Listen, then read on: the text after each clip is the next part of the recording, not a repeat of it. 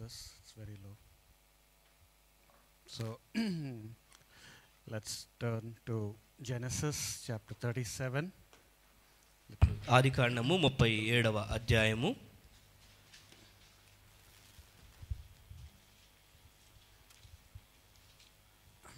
So that's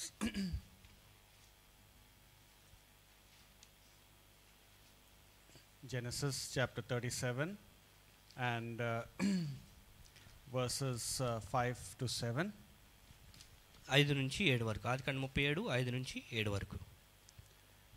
And Joseph dreamed a dream, and he told it his brethren, and they hated him yet the more. And he said unto them, Hear, I pray you, this dream which I have dreamed. For behold, we were binding sheaves in the field, and lo, my sheaf arose, and also stood upright, and behold, your sheaves stood round about, and made obeisance to my sheaf. So here Joseph is telling his dream to his brothers. ఇక్కడ యోసేపు తన సహోదరులకు ఆ కలను వివరిస్తూ ఉన్నాడు, తన కలను. And he's saying that my sheaf which was from the field, it was in the middle. ఇక్కడ నాకున్నటువంటి ఈ పన అనేటువంటి మధ్యలో ఉన్నది. And all you brothers, your sheaves were around. మీకు మిగిలిన పనులన్నీ కూడా చుట్టూ ఉన్నాయి. And my sheaf was standing upright, but your sheaves were bowing down. నా యొక్క పన అనేటువంటిది నిలబడి ఉండగా మిగిలిన మీ పనులన్నీ కూడా సాష్టాంగపడుతున్నాయి అని చెప్పారు. Will that dream make you angry or happy?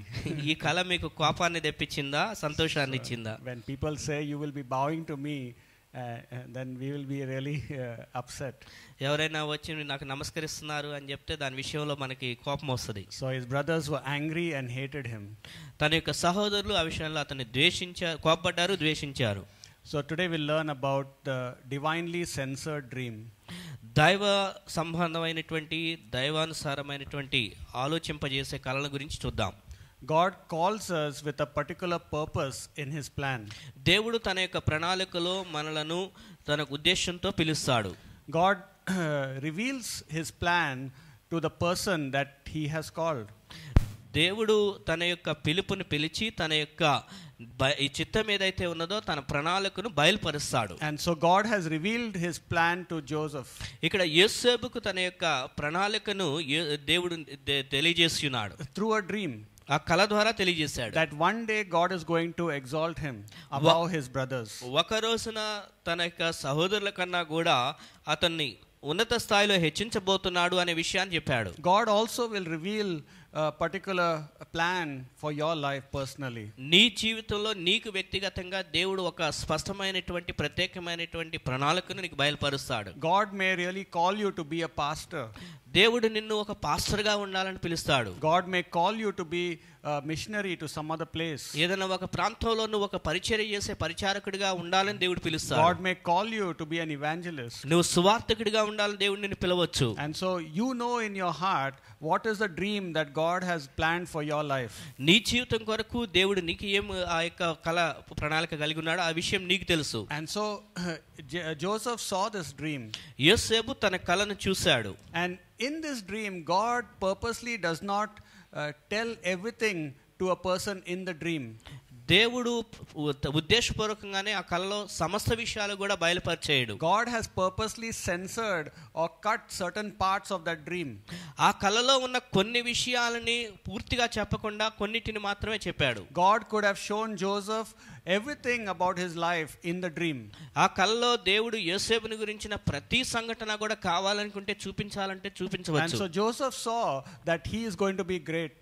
యోసేపు చూశాడు ఇతను గొప్పవాడు కాబోతున్నాడు అనే విషయాన్ని గ్రహించాడు. But one day he was in a pit. అయితే ఒక రోజు అతను గోతులో కూడా ఉన్నాడు. One day he was in the prison.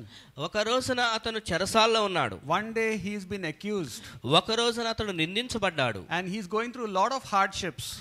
అతను చాలా కష్టాల్లో నుంచి వెళ్ళాడు. And he can say, Lord, what is this you are doing in my life? That is not what you showed me in the dream. ప్రభువా నువ్వు ఏం చేస్తున్నావు, నా జీవితంలో కల చూపించింది ఇట్లా కాదు కదా అని అడగలేదు. And so we also, when God calls us, God will purposely cut and censor the hard things and the sufferings in the dream.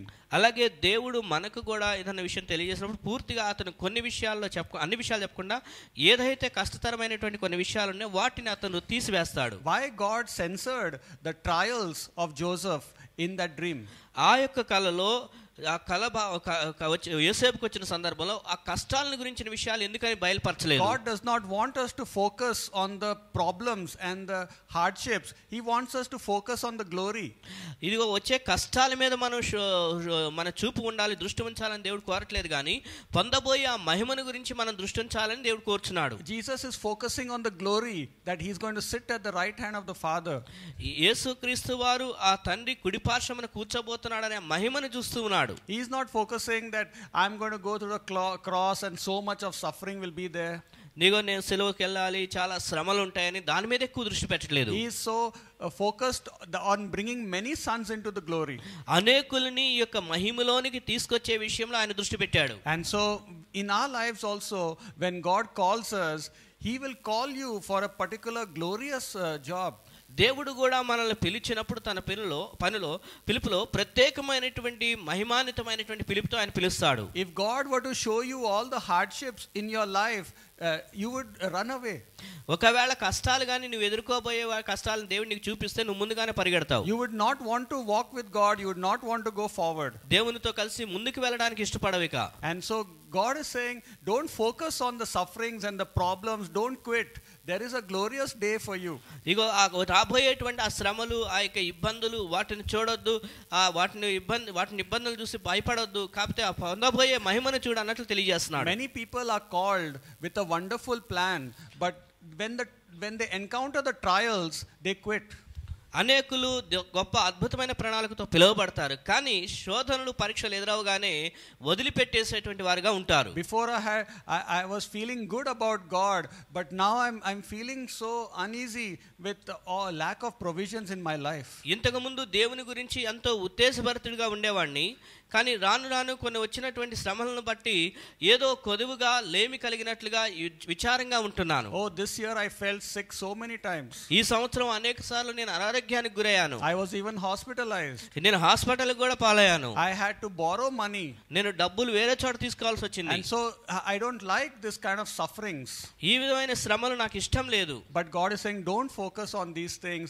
Focus that my dream will be fulfilled in your life one day. ఇగో నీకు వస్తున్న కష్టాల మీద నువ్వు దృష్టి పెట్టదు, కానీ నీ ఇస్తున్న ఈ కల ఒక రోజున నెరవేర్చబడదని దాని మీద దృష్టి పెట్టు అని దేవుడు చెప్తున్నాడు. And so we have seen that happen to many people where they have left when the sufferings came.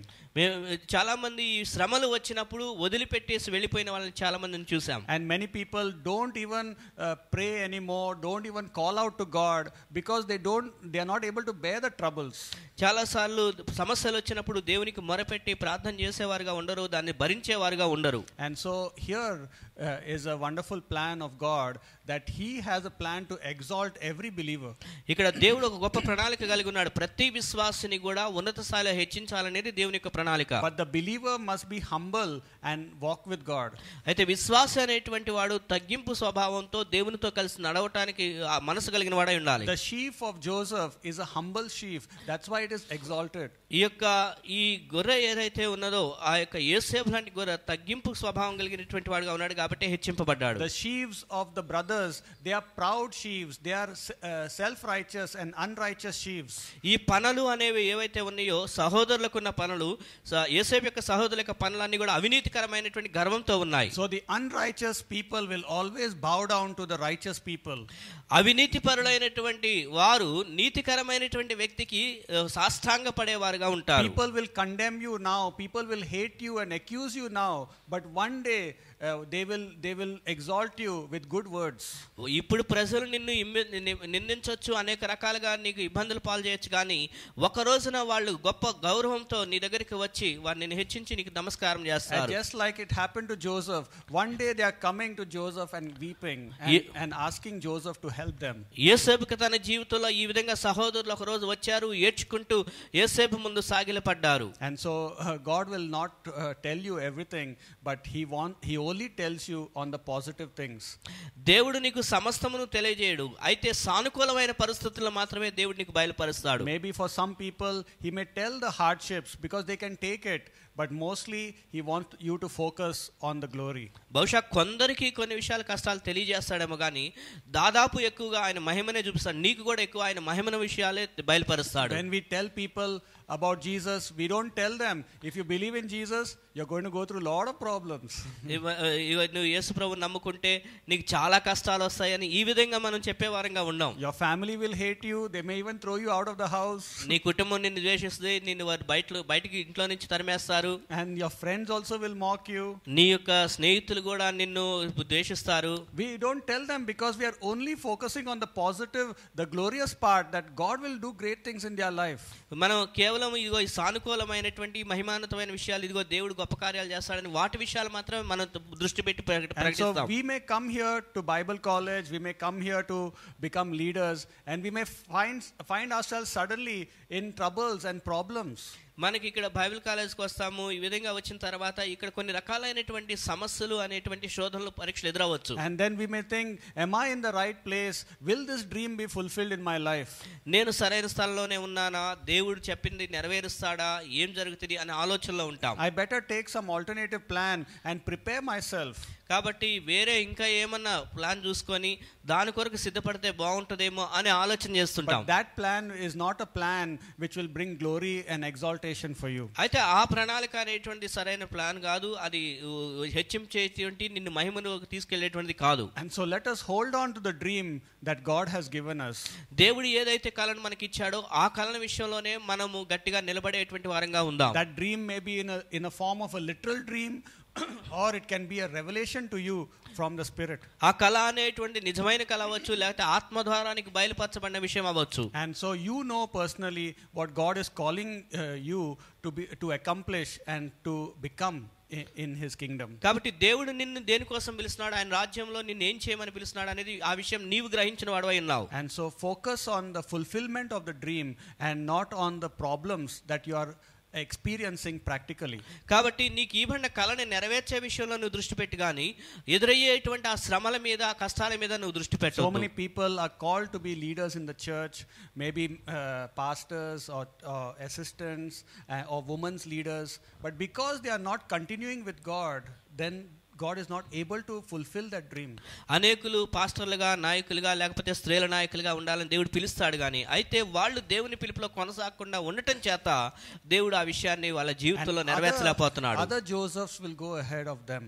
ఇక వేరే యోసేపులు ఉంటే వారు ముందుకు వెళ్ళిపోయేవారుగా ఉంటారు. Because they were not focused and they did not have faith that God will exalt them and use them. ఎందుకంటే వాళ్ళు ఈ విధంగా దేవుడు మమ్మల్ని హెచ్చిస్తాడని, మమ్మల్ని వాడుకుంటాడని ఆ విధమైనటువంటి విశ్వాసం కలిగి ఉండరు. It took Joseph 13 to 14 years to become the ruler in Egypt, the second ruler in Egypt. యోసేపు ఐగుప్తులో రెండవ నాయకుడిగా ఎదగటానికి దాదాపు 13-14 సంవత్సరాల సమయం పట్టింది. And another 10 years for this dream to be fulfilled. ఆయన కల నెరవేర్చబడటానికి మరొక 10 సంవత్సరాల సమయం పట్టి ఉండొచ్చు. Because after he was promoted there were 7 years of prosperity. ఎందుకంటే 7 సంవత్సరాలు ఆయన అధికారంలోకి వచ్చాక 7 సంవత్సరాల యొక్క సఫలత అనేటువంటి వర్ధిల్లటం అనేది జరిగింది. And maybe 2 or 3 years later there was famine and then his family came and bowed down to him. ఆ 7 సంవత్సరాల తర్వాత మళ్ళీ 2-3 సంవత్సరాలకి ఆ యొక్క కరువు అనేది వచ్చింది. అప్పుడు ఆయన కుటుంబ సభ్యులు వచ్చి ఆయన సాష్టాంగపడ్డారు. So they say that this dream took around 22 to 23 years to be fulfilled. ఈ యొక్క కళ నెరవేర్చబడటానికి దాదాపు 23 సంవత్సరాల సమయం పట్టింది అని వాళ్ళు చెప్తూ ఉంటారు. And so we have to wait patiently for God's call in our life to be accomplished. కాబట్టి మన జీవితంలో కూడా దేవుని పిలుపు నెరవేర్చబడటానికి మనం సహనముతో ఎదురు చూసే వారంగా ఉండాలి. And God will definitely fulfill whatever he is calling you to do. It will happen if you continue and abide with him. దేవునితో నువ్వు నిలిచి కొనసాగుతూ ఉంటే దేవుడు నిన్ను ఎందు కొరకైతే పిలిచాడో అది ఆయన నెరవేర్చేటువంటి వాడుగా ఉంటాడు. I got saved at the age of 18. నేను 18 సంవత్సరాల వయసులో నేను రక్షణ పొందాను. But I became a pastor maybe somewhere in 38 or so, when I was 38 years old. కానీ పాస్టర్ అవటానికి నా వయసు 38 సంవత్సరాలు పట్టింది. 35 సంవత్సరాలప్పుడు జరిగింది. Maybe more than 20 years plus. అంటే దాదాపు 20 సంవత్సరాల పైన ఆ సమయం అనేటువంటిది పట్టింది. And so let us wait for the dream to be fulfilled. కాబట్టి నీకు ఆ కల నెరవేర్చబడటానికి సహనంతో ఎదురు చూసే వ్యక్తిగా ఉండాలి. It will take time, but it will come to pass. అది జరుగుతది, కానీ అది సమయం పట్టి జరిగేదిగా ఉంటున్నది. And so don't focus on the things that God has censored and does not want you to focus on. దేని మీద అయితే దేవుడు దృష్టి పెట్టొద్దన్నాడో, దేన్ని నీకు తెలియపరచలేదో దాని మీద నువ్వు దృష్టి పెట్టొద్దు. He focus only on the positive things of the Bible and the things that the Spirit reveals to you. ఏదైతే ఆత్మనికి బయలుపరుస్తున్నాడో ఈ బైబిల్ గ్రంథం ద్వారా ఆ విషయం మీద మాత్రమే నువ్వు దృష్టి పెట్టే వ్యక్తిగా ఉండు. And you will see other people following you, other people coming for prayers to you, other people coming for counsel to you. తద్వారా ప్రజలు నీ దగ్గరికి రావటం, నిన్ను వెంబడించడం, ప్రార్థన కొరకు నీ దగ్గరికి రావటం, ఇలాంటి సంఘటనలు నీ జీవితంలో నువ్వు చూస్తూ ఉంటావు. God will exalt you. దేవుడు నిన్ను హెచ్చిస్తాడు. Because you are humble and you held on to the plan and did not change the plan. ఎందుకంటే నీవు ఆ యొక్క దేవుని ప్రణాళికలో నిలబడి ఉన్నావు, ఆ ప్రణాళికని ఏమాత్రం మార్చడానికి నువ్వు సాహసం చేయలేదు. Amen. Amen. So Father, we thank you, Lord God, that you are a God who personally reveals to us your wonderful, glorious plan in our lives. తండ్రి, నువ్వు గొప్ప దేవుడవు. మా యొక్క జీవితాల్లో నీ యొక్క అద్భుతమైన మహిమాన్వితమైన నీ యొక్క ప్రణాళికను మా జీవితంలో బయలుపరిచే దేవుడివై ఉన్నావు. Thank you that you will fulfill the dream one day. దేవా, ఒక రోజున ఆ కలను కూడా నువ్వు నెరవేర్చే దేవుడివై ఉన్నావు. అందుని బట్టి నీకు వందనాలు. Forgive us when we doubt, forgive us when we have discouragements.